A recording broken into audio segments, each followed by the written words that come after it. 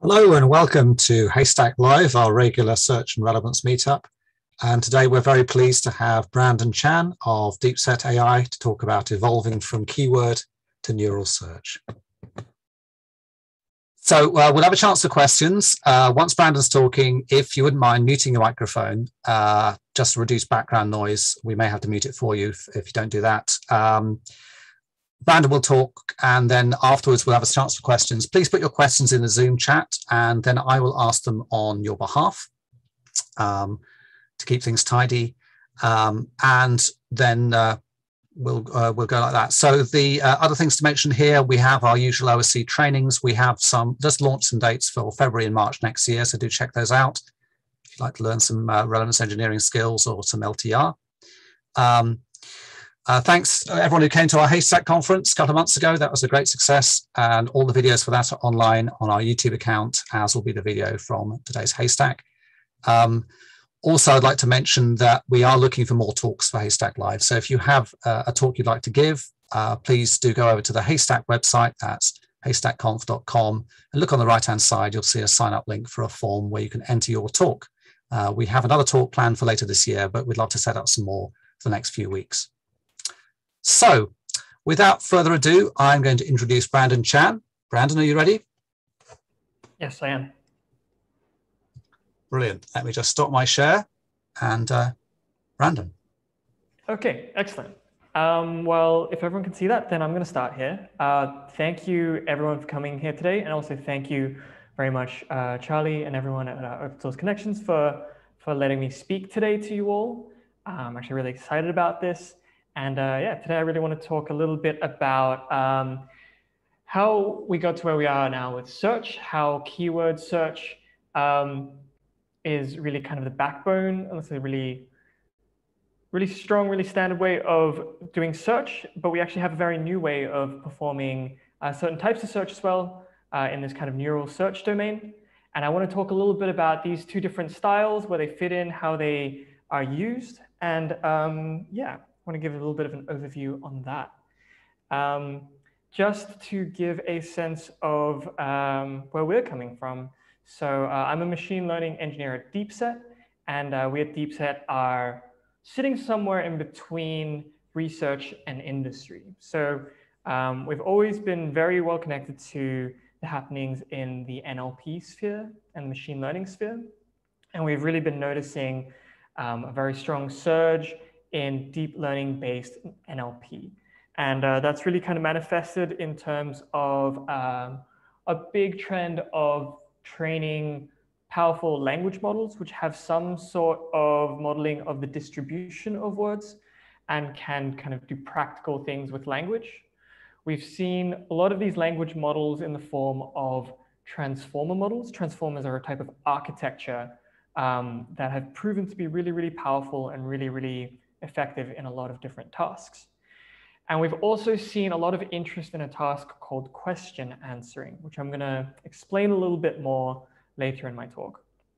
But we saw all this activity, and we also saw a lot of interest from industry to see how these technologies can be applied to their needs, to their search needs, and to their tech stack, how it fits into their tech stack. And that's where we've been positioning ourselves as Deepset. We've been really trying to bring the latest research to our industry partners. And for that reason, we have been focusing on building out our own open source repository.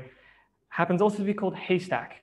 And it's our open source natural language processing framework that is very much tailored towards industrial search.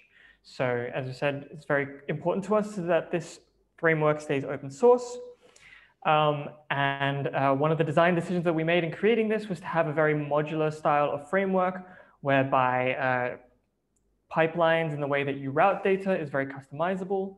And to also differentiate it a little bit from other machine learning frameworks you might know out there, Haystack is really designed to be an end-to-end system.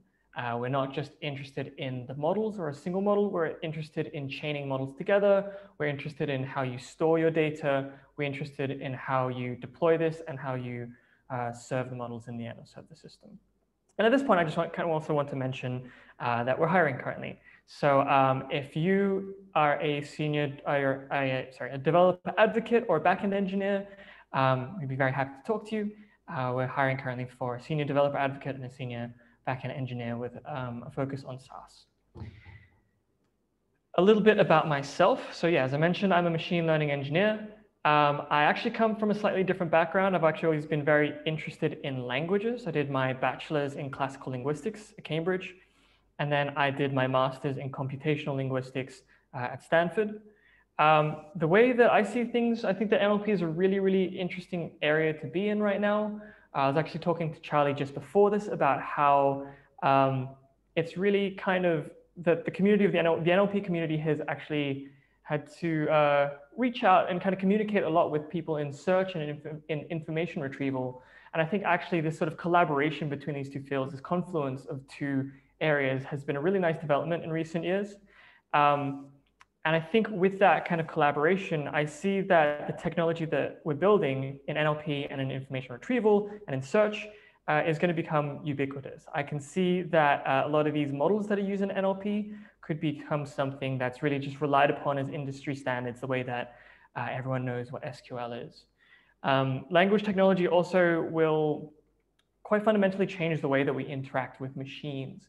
I think that one way to think about language is that it's a certain type of interface towards interacting with programs, to interacting with your data. There are certain languages that people are very familiar with now, various kinds of programming languages. But I think that with NLP and with language technologies, this barrier is it's gonna take much less specific knowledge to be able to perform more complex queries, that we can start doing this in natural language. And I hope by the end of this talk, I can convince you that's the case, that we have already a lot of the technology that will make it much, much easier to interact with your data. And I'm very convinced that also open source software is the way that's going to let us make this happen. I know this firsthand because being in contact with the community of Haystack, I can really see there's so much enthusiasm, there's so much desire, there's so much practical need also in the open source community to solve big problems together, to present good solutions that are general and also are really effective. And yeah, I'm actually just really happy to be part of this open source community, which I'm sure a lot of you are also part of. So today I want to break up my talk into 4 different sections. I want to talk a little bit just about keyword search. I want to talk about how that compares to neural search and what's possible there. Then I want to talk about our repo, Deepset's Haystack, the search framework of ours, and show what's possible there to give an idea of what you can already get started with. And then I want to look a little bit to the future, look forward a bit, and see what the future of search might look like. So I want to start off with keyword search, which is something that I'm sure many of you are very familiar with, but just as a refresher, keyword search is used often in the context of trying to find documents. Maybe you have a large set of documents and you're storing them in a database somewhere. And maybe you're performing a query like members Sonic Youth.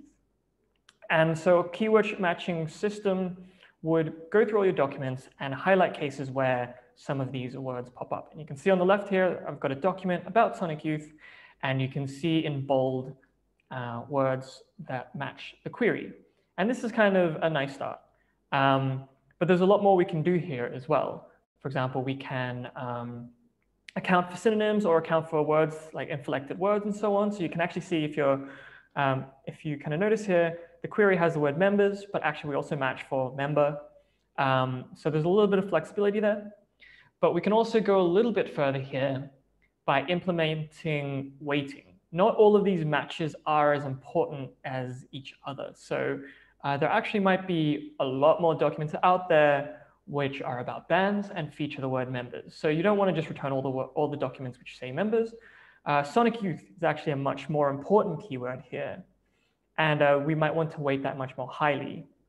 And that's once we start incorporating this kind of idea, we're already very close towards these other algorithms, TF-IDF and BM25, which is still readily used, still really, really effective.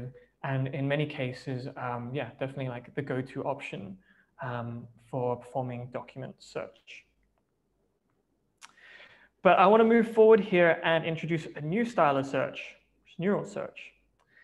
And to give an idea of what's possible here with neural search, I'm actually going to switch over to a demo that's been implemented using our framework Haystack. And I'm going to go to this. So can everyone see this? Can someone maybe just either say yes or write a message? Just want to make sure. Okay, I see a thumbs up from someone in the crowd. So I'm going to go forward at this point. Yeah, this is the Haystack demo.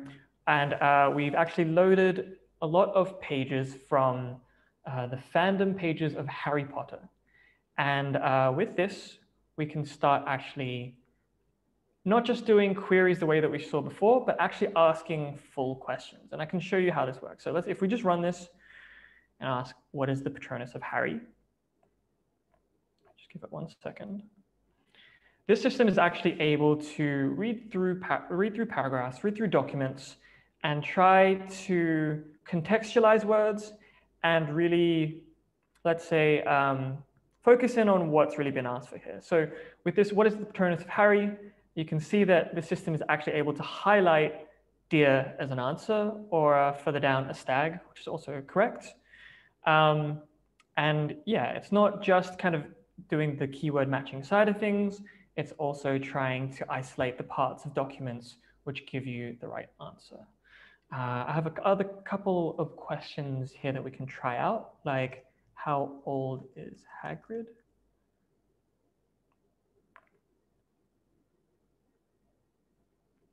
And here we have it. Yeah. Sorry, I just have to move this to the side. Yes, there we go. Yeah, and here we have it once again, that it finds the answer to this, that Hagrid is 1 year off turning 90. Obviously, this depends a lot on the documents that you have in your document store, because actually here, his age is referred to in different contexts, and these are both correct, but just in different contexts there. I'm going to ask one more question here. This one's actually dedicated to Johannes, who I know is in the crowd today, who is a big fan of Quidditch. What is Quidditch? That. Here we go. A wizarding sport played on broomsticks. And yeah, so as you can see, this is a slightly different style of getting to the information you need. We're not just returning the document that's relevant. We're actually trying to hone in a little bit more on a specific phrase, or even more than that. Actually, there's how does Fred Weasley die? So it's not just about it's not just about matching for keywords. So here you can see that actually it's slightly misinterpreted in the first answer, and that is just given the date of death. But it can actually also answer these slightly more open-ended questions and highlight not just a phrase, but really like a whole explanation. This is here like a sentence or half a sentence, which kind of gives you an idea of what happened there. But this can also extend to sentences, paragraphs, and so on. So yeah, I hope you get a sense here of what's kind of possible with neural search and how it's different to keyword search. At this point, I want to skip back over to the presentation. And with this, I want to kind of mention why I'm talking about neural search now. Why is it now that neural search is suddenly something that people are talking about and people are becoming familiar with? And I think this has a lot to do, at least from my perspective, from the state of NLP recently. And as always, I think everyone knows that text is unstructured data. And because of that, it's quite a lot trickier to do the number crunching side of it. You need to actually convert this kind of text to some sort of numerical or some sort of structured representation in order to really process it in the way that we can process things like tables or numbers and so on. One of the other big breakthroughs of recent times are these transformer language models. They're really like a revelation. These models are trained on large amounts of text. We're talking about, it started off in the gigabytes of text, but I think we're actually past that now. We're in the terabytes of text that these models read And through that, they understand how words fit together, what words are likely to appear next to each other. And essentially what a lot of them do is they try to learn how to fill in blanks in your text. And that actually turns out to be a very good way to model language. And when you have a model that can do this very well, one nice effect of this is that you have a model that is also very effectively able to turn text into vectors, going from, as you can see in this diagram at the top, these models take paragraphs, documents, sentences, and return a set of numbers which represent the meaning of this text. Using these language models as a basis, as the fundament, we can actually enable lots of different tasks. And language models are really the basis of tasks like question answering, of modern summarization, of retrieval, of translation, and re-ranking. And I really don't think it's too far to say that transformer-based NLP will be a part of almost every application. We're already seeing it used in Google search. I'm sure that in the example, in the demo that I showed before, some people might see that as familiar because Google now also has these question answering capabilities, and it also suggests questions that it thinks can be answered by a certain document. That is almost certainly backed by transformers. And on Facebook, you can now translate so many of the comments and so many posts. And product recommendations has always been backed by machine learning, but transformers represent the state of the art on that front. So yeah, I think transformers are really going to be everywhere. So I want to start off by talking about question answering and how this ties in with the demo that I just showed. Because what I showed there was a style of search known as question answering search. And to understand how we got to that point, how we were able to build this, I want to focus in a bit on the technology and also the research that made it possible. So question answering as a task within the field of NLP goes something like this. You start with a question, and then you have one document. Here, I have the question, what is Berlin? And I have here just the start of the document that is the Wikipedia page for Berlin. And a well-trained question answering system should be able to return for you the answer, the largest city of Germany. It should actually look into this document and highlight the bit of text which answers your question. And yeah, this is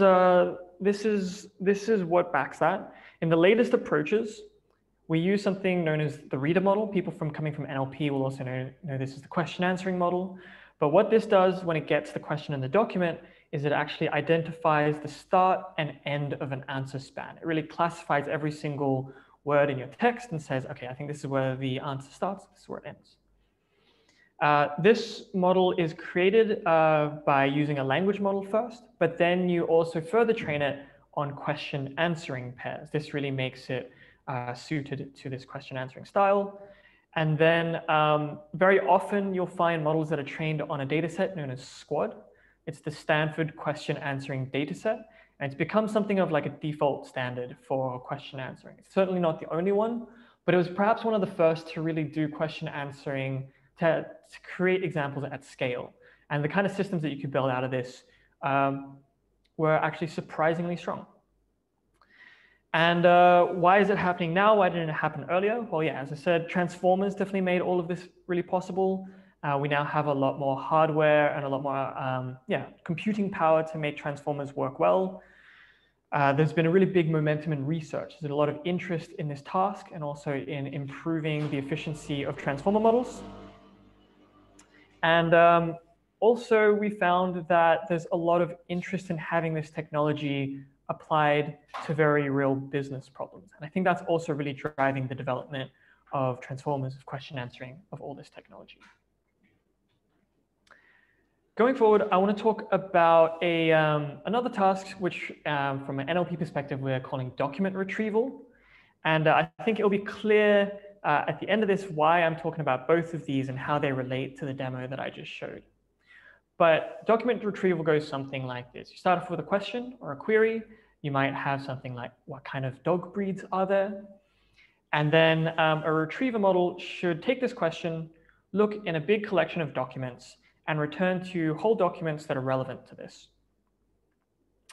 And yeah, what I talked about before, these keyword-based approaches, algorithms like TF-IDF and BM25 are really common ways to do this. And it's very fast, it's very lightweight, and it's actually also very, very effective. This has been really kind of the backbone of a lot of search systems for quite a while now. One thing I do want to point out about this style of search, though, is that it's something that we refer to as bag of words approach. These systems, you could actually jumble up text in your documents. You could totally change up the order of the words, and these systems would still work. So they're actually a little bit agnostic towards sentence structure. By contrast, we have these transformer-based approaches. We have things like DPR, which stands for dense passage retrieval, and also sentence transformers, which are actually syntax sensitive. You can't actually just mix up the terms that are coming up in your documents. It's really paying attention to this word order to understand what's in there. One downside to this is that it's going to require a lot more computing power to do both indexing and querying. So this is kind of this is part of the trade-off here. But yeah, when we're starting to talk about transform-based approaches, which really rely on embedding text, it suddenly becomes very important what kind of document store we use, because this can really affect the performance of the system overall. And there definitely becomes a new lever to optimize the performance. So there are search options like Elasticsearch or OpenSearch or SQL, which work very well in this kind of keyword setting. But then I also want to bring up these vector optimized database options, things like Milvus, Face, and Weaviate. There are actually lots and lots of these popping up. But these really offer a lot of functionality to both index and save vectors much more quickly, but also to perform things like approximate nearest neighbors search. The idea is maybe sometimes you don't need to have totally exact rankings. Maybe you're willing to sacrifice a tiny bit of performance for speed. These databases actually offer a lot of functionality on down those lines. So the reason why I've talked about these two tasks, document retrieval and question answering, is because they actually dovetail together quite nicely. If you want to perform question answering at scale, there are actually quite a few engineering challenges to this. And part of this is to do with the nature of the reader. So a reader model, this question answering component, actually can only read in a limited input length. And this has big implications for speed. They're actually for going through large amounts of text, the reader requires a huge amount of compute. And so often it's actually not really feasible to do this on a collection of 10,000 documents, for example. And then finally, the aggregation of predictions is actually also a challenge, because you could apply one of these reader models to every document in your document base. But that means that you're going to have at least one answer for each document. The question then becomes, how do you pick out the best answer? That's one of these things that needs to be figured out before you can really do question answering at scale. But with a retriever and a reader, with a retriever being this model that performs document retrieval, we actually have a very efficient way to perform question answering on large documents. Because the retriever acts as a much more lightweight filter that, let's say, drops all the very clearly irrelevant documents and hands over a slice of candidate documents to the reader. This really reduces the amount of work that needs to be done by the reader so that it can, really focus in on a smaller amount of text, but with, let's say, like a much stronger magnifying glass. And to give some numbers on sort of what difference this can make, so we actually indexed 7,500 documents from the natural questions development set. We used the Roberta base model for our reader and a Tesla V100 GPU to accelerate this. If we were using just the reader model on these 7,000 documents, we were looking at over 3 hours for one query. But if we put a retriever in before it, we can actually take query time down to something in the range of 0.5 seconds to 2 seconds with only a negligible drop in performance. So yeah, I hope that intuitively you can see how useful this kind of technology is. I hope some of you are maybe even a little bit excited about it, because I think it's actually really cool just how powerful and flexible this kind of task is. But of course, I think with any kind of technology, it's always really important to ask, how can I use it? What problems can it solve? And we've seen a lot. It's actually really interesting to us to see how many of our community members come to us and describe to us a problem which can be solved with question answering, but maybe in a way that we didn't think about initially. But I want to talk here just about some of the more popular cases, and then also mention one that's maybe a little bit more experimental, but has actually seen some good first results. So what I showed with the demo earlier was a knowledge base search. Maybe you have a large textual knowledge base and you want to ask questions and get answers. You return sections of text as your answers. And this is really, really good for any enterprise, any company which has a big collection of documents, whether they be technical documentation or contracts or whatever it might be, just unorganized collections of text. It's proven to be really useful there already. One other way to use question answering is actually in a style like information extraction. So you might have an incoming stream of documents with similar content, and maybe you want to ask the same question, the same set of standard questions on each one of these documents and return one answer for each document. And we see that this has actually been really requested from users who are working perhaps with something like patents. You have patents which all have a very similar structure, similar, I wouldn't say similar content, but at least similar style. And you might just want to extract certain things, certain questions that are relevant to all of these. So that's really useful there, and also on legal documents. Just anything which really fits a certain like repeated structure or style, or something like that. And the slightly more experimental usages that I want to flag here is what we know as zero-shot usages. So I think some of you might be familiar with this task, NER, named entity recognition. So if you have some text, you might want to figure out what are the proper names in there. You might want to extract Harry Potter or the company BMW or something like that. And there are models which specifically do this. But I want to flag here that actually we've seen some success using question answering models to do NER, because you can kind of tweak it a bit. If you tweak this prompt, tweak this question, and ask something like, which company manufactures electric vehicles? That's kind of a form of NER. The results that it returns should be companies, and actually even more specific than that, it should be companies that manufacture electric vehicles.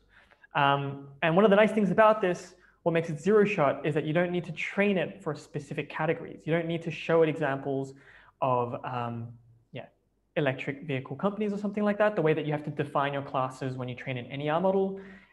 This is what the zero-shot side of it refers to. One other usage that we've been playing around with is entity relation. So let's say you've already performed NER and you found BMW as a company. For those who are familiar with knowledge graph databases, you know that you want to have your data represented in these relational triples. So you might have something like, Harry Potter is in relation son to James Potter. If you have one of the entities already and you know what sort of relation you're looking for, you can turn this into a question. Why don't you ask something like, who are the partners of BMW? And if the answer there is another entity, then you're a step towards creating a relational triple. So we found that this technology is really cool, really flexible. I really encourage everyone to just get hands-on with it and see what you can do with it. So one way of getting hands-on with question answering then is Haystack, this repository that we've been working on. And I want to just give a little bit of an idea of what's possible here and how we've designed it, and what our focus is there. So as I've mentioned, our Haystack is a fully open source NLP framework. We cover all of the core NLP tasks, but we have a little bit of a sort of a focus on search cases. And we're definitely very production focused. We're building systems which will scale, which can be put to production and also can be served. And we're interested in everything from databases to the REST API, and also all the quality of life features in between that make it easy to work with. One thing to notice here is that we have an integration with the Hugging Face Model Hub. Those of you who are come from at least a little bit of machine learning background probably know about the Hugging Face Transformers library. This is really the dominant implementation of all transformers nowadays. And they also offer the ability to upload models to their hub. And this means that actually there are lots and lots of models out there which you can simply just download and start using within Haystack. That's not just for reader models or retriever models. We also have support for lots of the other different tasks like translation and summarization, which I'll mention a little bit more later on. And yeah, as I said, it's end to end. We're really not just about the models. We really want people to recognize that, that we provide all the connectors between components so that you can chain together and build flexible systems. We have a lot of these efficient storage options, and there are quality of life features for all users. Actually, I'll just maybe point out here, the pipeline that we have, this diagram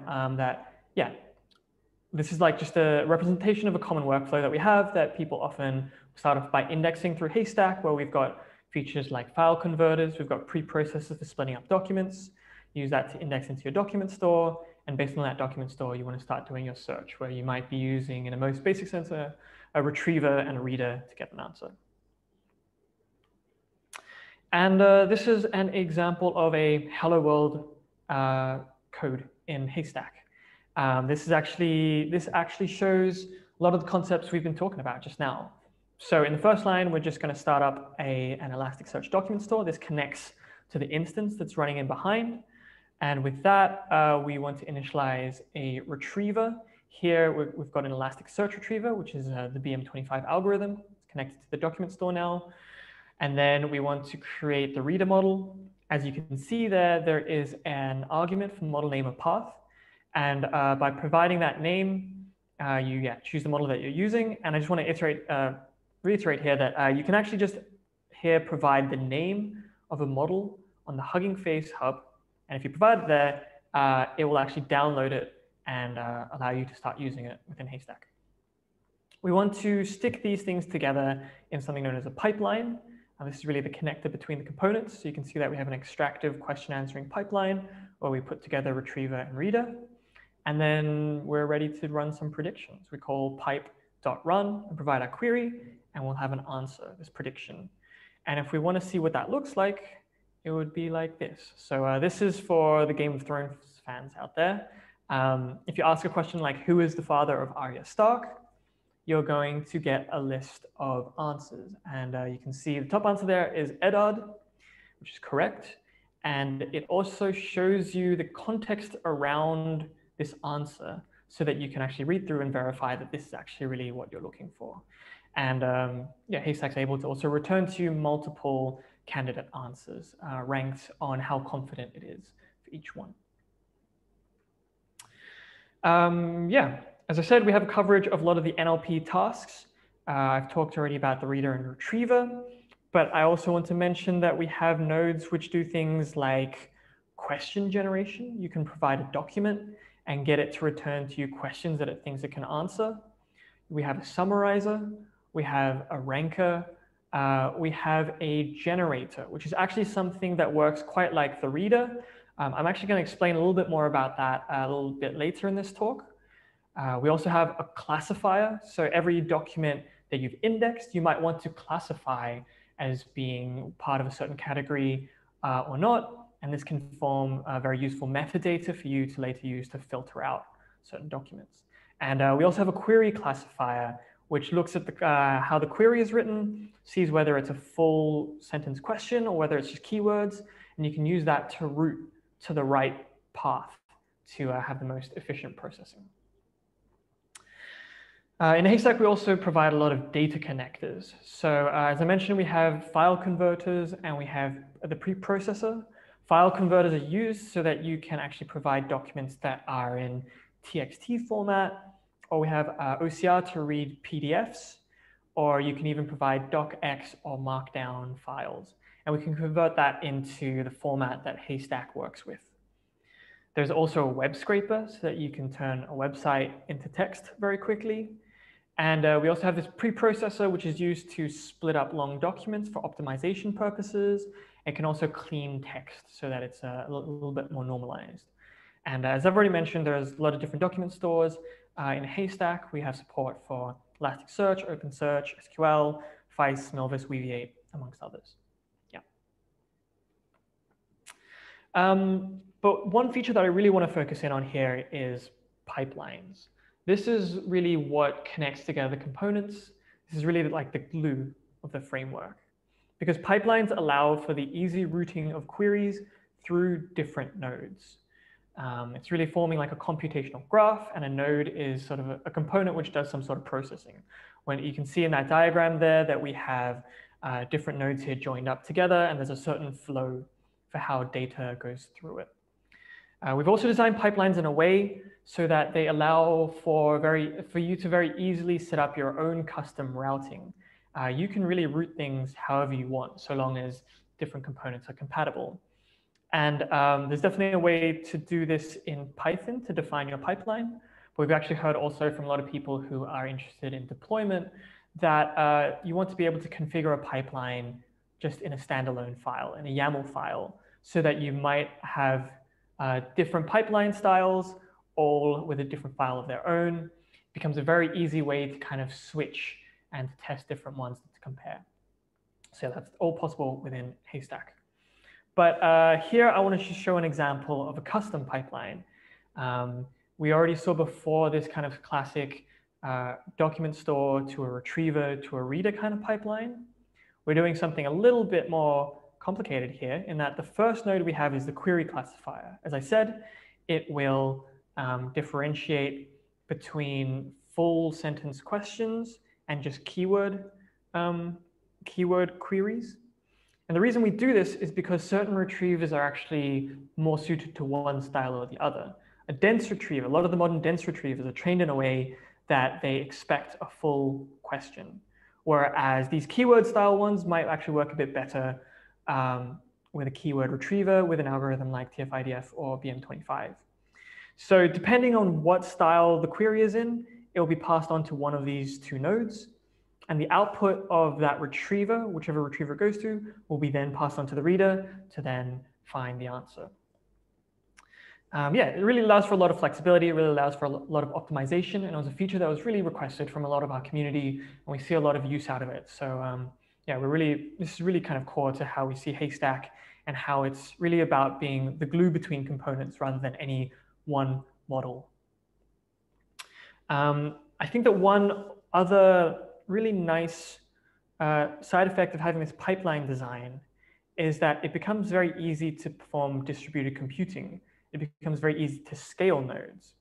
So Ray, some of you might be familiar with this Python library. It's now implemented in Haystack pipelines to allow you to set up each node on a separate server, to have its own hardware to run. And the beauty of this is that if you do some analysis of your system and you find that there's one node which is really the bottleneck and it's really taking up a lot more time and it's slowing down your whole system, this distributed style allows you to create replicas of nodes so that you can speed it up, so that you could have perhaps 5 machines running the reader instead of just one, so that it's no longer a bottleneck. This is the flexibility to give you the speed and optimization that you might need. And yeah, so there are a lot of different tasks that are supported in Haystack.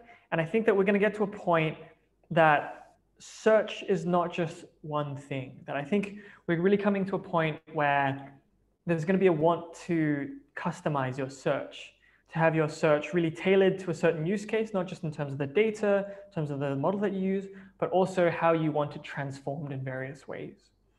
So one really popular way we see here is through summarization. Transformer-based summarization has become really, really good. And I want to stress that it's abstractive summarization, not extractive. So there's a style of summarization called extractive summarization, where you basically just highlight some of the most important sentences. It isn't able to actually form a new sentence that synthesizes two sentences or two bits of information. By contrast, abstractive summarization, which is what transformers are doing, reads through the given text and then really kind of composes the summary word by word. It's not something that has occurred in the documents before, and this allows for a lot of flexibility because it allows it to do things like count how many entities were mentioned. It can turn like a list of items into an actual number in your summary. The I really want to stress that like these summarization models have gotten really, really good. And Google Pegasus is one of these models that was really a big breakthrough in this field. And in their blog, they stated that human raters do not consistently prefer the human summaries to those from our model. Some of you might have also heard about this one paper where they created a summarization model. There's an abstract at the front, which you only realize at the end that the abstract was actually generated by the summarization model that they created. And when I first read through it, I thought it was written by a human. I really couldn't tell. So we're kind of at that point where summarization is really feasible, it's really practical, and I can see that in a lot of use cases, that's going to be something that end users want. There's also the support for translation within Haystack. Once again, really good performance with transformer-based translation. There are lots and lots of open source models out there. If you look on the Transformers Model Hub, you'll see that there's almost something like 1,400 models that are open source that you can download just by providing that name, just by slotting it in there. And it's already embedded into a lot of programs that I think all of us use in a day-to-day. That Google Translate obviously has it, but I think you'll see it embedded into product descriptions in Amazon. And also you're always given that option, say on Facebook, when you read a comment or a thread. And just one more task I'll talk about here, re-ranking. We have support for re-ranking within Haystack. Once again, transformer-based. And the idea is that when you get answers from the retriever, they might not always be very well ordered. Maybe your top result is not the most relevant one. The re-ranker is used so that it performs a closer reading on this subset of documents that come from the retriever, and it pushes the relevant documents to the top. And yeah, once again, gives a lot of flexibility and efficiency and performance. And so I want to finish off by looking forward a bit and seeing where search can go into the future. What I see as being a really big field coming up is generative question answering. So in the example that I showed with the retriever and the reader, that's something known as extractive QA. It is used to condense information. It's used in a way where it highlights information that's relevant to your question, but it isn't really able to do anything like merging sources of information. What if you have to combine two bits to come up with your final answer? You might have seen that there are some models out there like GPT-3, these kind of giant super language models, which do some pretty clever things and are able to answer a lot of questions in the QA realm. But we've always found that there's a bit of an issue there in that these models don't really have a lot of explainability. Once they give the answer, you don't really know what it's basing it off of, what's its reasons for picking this answer. And it's actually really hard to use one of these models for a specific domain because you're not allowed to, it's not feasible for anyone to adapt this supermassive model to their use case. And it can be really expensive to run these super giant models. So one of the solutions that we found that sort of, is able to overcome some of these issues with extractive QA and also these supermassive models is generative question answering. In generative question answering, this generator, which replaces the reader, has access to external data which is like the documents that you have, but also internal data, which is what it's read in the past. And yeah, this really allows for, like, how it works is that it reads through, say, 5 candidate documents, and then, like the summarizer, will word by word compose an answer that hopefully synthesizes all the most important bits of information. And some examples of this include retrieval augmented generation, RAG, or long form question answering, LFQA, both of which you can actually already start playing around with in Haystack. And if you want to start with long form question answering, this is what the hello world of LFQA looks like. Once again, here we have a document store, but this time we're using the Feist document store, which is much better for working with vectors. We have something known as an embedding retriever, which performs retrieval using an embedding, like a transformer to embed text. And then you have the generator on top, the sequence to sequence generator. And you glue it together with the pipeline, and you can start asking questions. This was actually an initiative from one of our community members, Vladimir Blagoyevich, and he's created actually a really, really cool tutorial and also a blog to go with it. And if you follow it, what it actually guides you through is actually indexing a slice of Wikipedia and then being able to ask a question and have an answer returned in the style of ELI 5. For those of you who are familiar with Reddit, this is explain it like I'm 5, whereby people ask a question and other users have to give like a layman's explanation. You can do that with LFQA on Wikipedia. It's really cool. So I really encourage everyone to try it out if you're interested. And to finish off, I want to talk about why you should start using NLP today. So yeah, I really think that like it's a really super exciting time to be working with NLP. And I think that language is going to become the interface to all kinds of data, and to be the interface to kinds of data that we didn't really associate with language before. So it's already possible to ask questions on table data. Google released a model known as Tapas to do the question answering side of it. In Haystack, actually, we've recently just merged a PR which also performs table retrieval alongside table question answering. So we now have support for doing this kind of search, this neural search on tables. Something that was really requested from various community members who we've been working with. And also the link between text data and image data has become closer than ever. Some of you might have seen DALL-E. This is a model that was released, where you could give a text prompt, you can see on the right there at the top, and then it will actually generate an image off of that. And in this example, the prompt is an armchair in the shape of an avocado, and this model was able to create images. I want to stress that these are not things that were stored in it and existed before. It actually generated these images to be new images of some sort of avocado chair. Wonderful, I love it. And yeah, I think that NLP is going to fundamentally impact how we interact with computers. I think I really want to try to encourage people to really think about search in more flexible ways, in not just returning a document, but really being able to find an answer or to get a summary. In the future, I think it's also going to be like a conversation. You might start with a search query or a question, and you might be asked to refine it or asked to disambiguate between certain meanings. I think that really is coming in the really near future. There are a lot of people working on conversational QA. There are a lot of data sets, and there's a lot of research around multi-hop style question answering. And finally, I'm very convinced that every enterprise tech stack is going to have a semantic layer.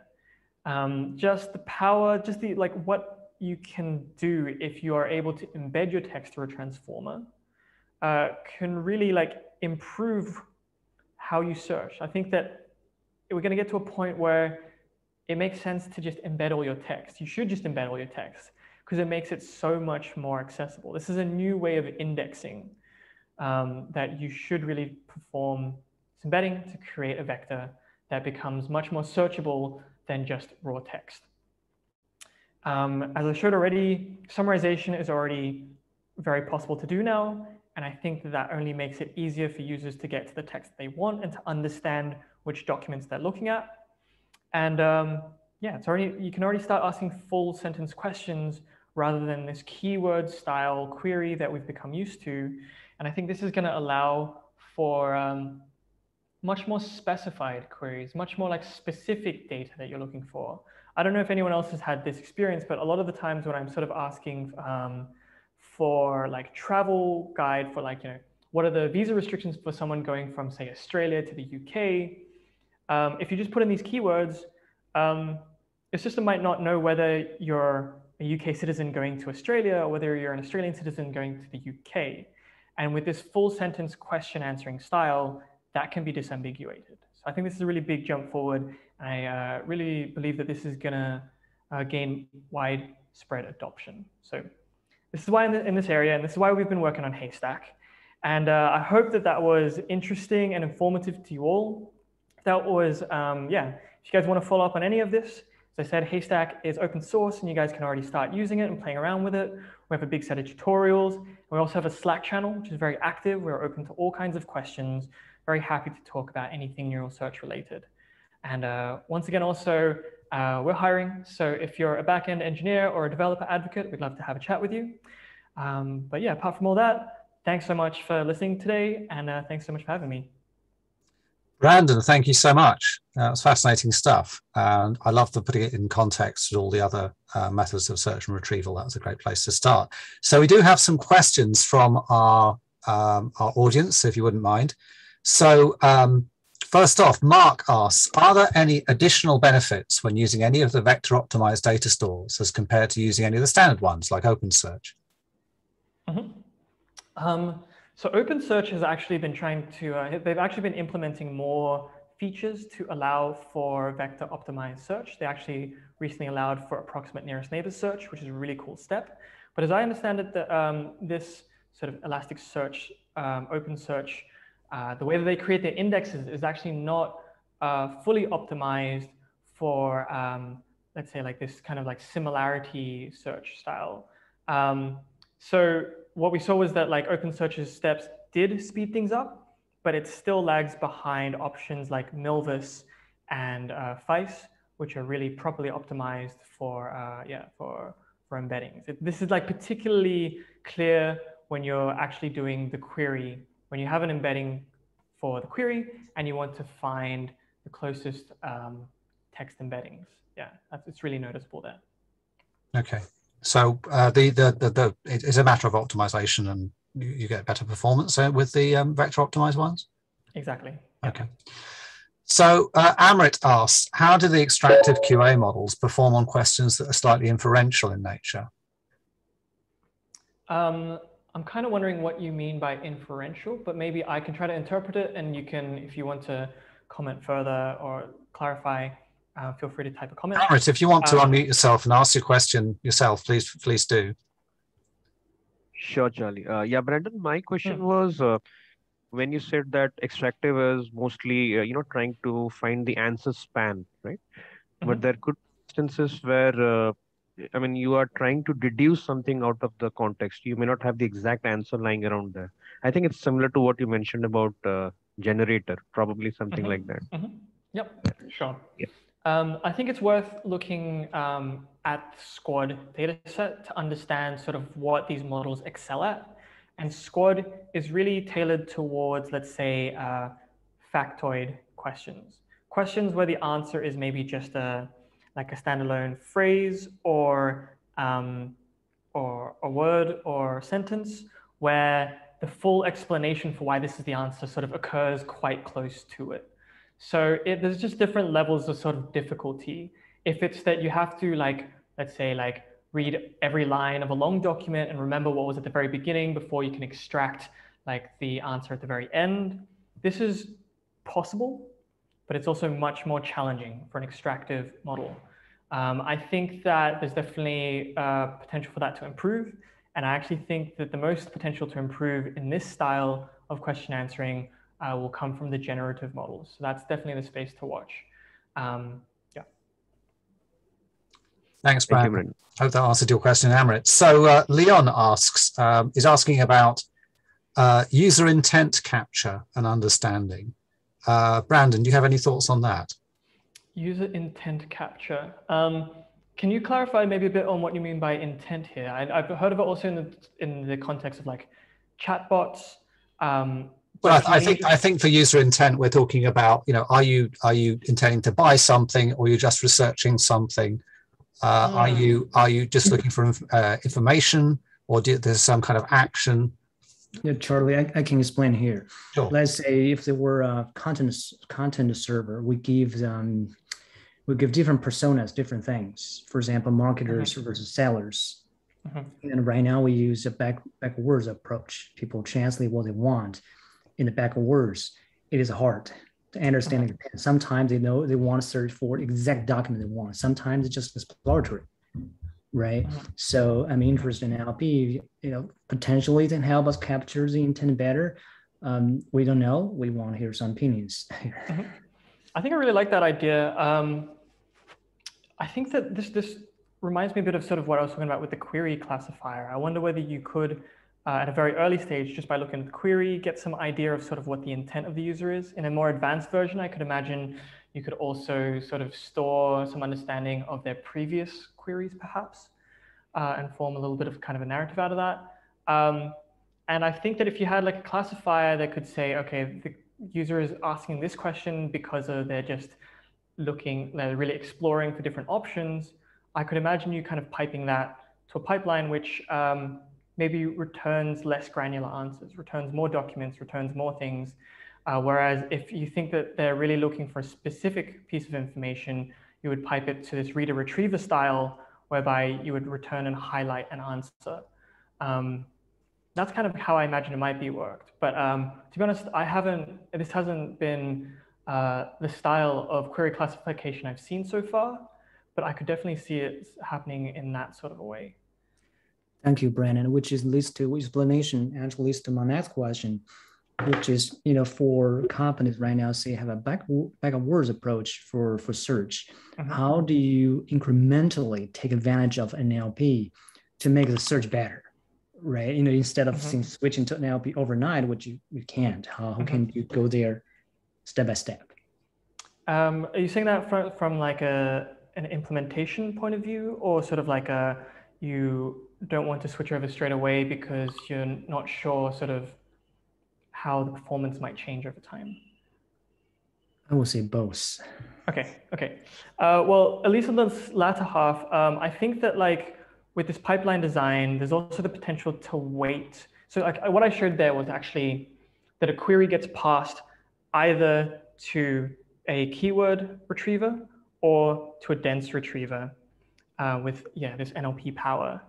There's actually another way to implement this whereby every query is passed on to both. And so you can have your existing pipeline, you can have your existing querying with TF-IDF or BM25, but you can also pass it to the dense side. And then both of these should have a score, and you could choose to weight them. And maybe, there's definitely a lot of experimentation you can do to see sort of how to optimally weight it. But also, if you're a bit cautious about switching over too quickly, you could choose to just sort of lightly weight the NLP side and then incrementally bump it up until you're at a point where you're happy. Thanks so much, Branden. Fantastic. Thanks for your question, Leon. So a quick one for you is, who was asking this one? I think it's Zhao was asking, is FileStore in the example mainly in memory? Is it mainly in memory? As in, we have Fice supported. It's a Python package, which means that you don't actually start a separate service for it. And it only persists as long as your script runs. So this is, in contrast to like Elasticsearch, where you start its own service, you connect to it through Haystack. Even when the Haystack script is done, Elasticsearch survives and it stays there. In Haystack, Fice is not implemented that way. Once you're done with the Haystack code, it will disappear. However, you can save it and you can load it again another time, so that if you do rerun this, you can have it all there. Okay, thank you. Where are we? Oh, yes, Michael Upshaw asked a question. What's your business model? Who pays for this functionality at Deepset? Sure. Yeah, absolutely. Yeah, this is our open core offering. Haystack, the repository, it's open source, it's free. We have done a lot of projects with various people in industry, which has been very helpful for us. But in the long term, that's not really our main focus. We're building a product on top as well. It's a SaaS offering, and it's a hosted version of Haystack. But what we found is that we give all the tools that are needed to do everything that you might want, to train, to evaluate. That's in open core, it's all going to be open source. But there's a lot of need for guidance of how to handle the project. So you might have a lot of different users, a lot of different annotators. A lot of the times, a lot of people come here as a developer and maybe don't really know the full sort of training process. Like, what do I start with? How do I evaluate? How do I know if this is getting better? Our product is actually a way to guide enterprises through this, all the way from evaluating, should I add more labels, to comparing different models, to deploying it. So yeah, that's really where we see our revenue streams coming from. Thank you. Okay, so I'm just having a quick look through the questions. We have a few people discussing the fact that ANN is coming to Elasticsearch. Thank you, Josh. Obviously built on Lucene. Lucene also has some other things in the vector space coming. And yeah, I think that's about all the questions we have at the moment. Does anybody have any final questions for Branden? Do just type them in the Zoom now, please. Obviously, I can't hear you typing because you're all on mute, but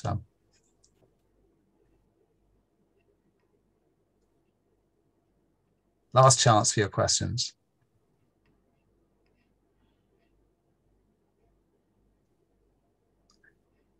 Okay. Well, I think that's everything for now. Thank you very much, Branden, for your talk. Let's all check out the GitHub. Let's check out the tutorials, and I wish you the very best of luck with Deepset. It sounds like a fascinating project. Awesome. Thanks so much for having me. You're very welcome. I will also send over the slides so that everyone can have access to those afterwards. Okay. So we've just got another quick set of announcements here. So we can all see that. Our next talk will be on December the 16th, so just before the Christmas break. Hopefully, you won't have all left by then. You'll be waiting for another Haystack talk. This will be from Dimitri Khan and Daniel Warner of Silo.ai. They're going to be talking about 5 ways to increase search result diversity in a web scale search engine. We do need more talks. If you have a talk, or you know someone who could give a talk, or someone you could nudge or bully into giving a talk, please go to the Haystack website and submit one. There is a form link on the right of haystackconf.com, which will, and then we'll try and schedule you. We do these about every 3 or 4 weeks if we can. As I mentioned earlier, we have 3 trainings scheduled for early next year at OSC. Do check out our trainings. And if you're not already in Relevant Slack, well, we've got over 2,000 search people in there. Please do join in. There's channels and everything from vector search to Elasticsearch to product management. There's even a jobs channel. Jump in and join us. We'd love to see you there. Lastly, just to thank Branden again for all his time. And we're Open Source Connections, we're the search relevance people, and we're very happy to host the Haystack Live meetup. And we'll see you all again here, back again sometime soon. Thank you.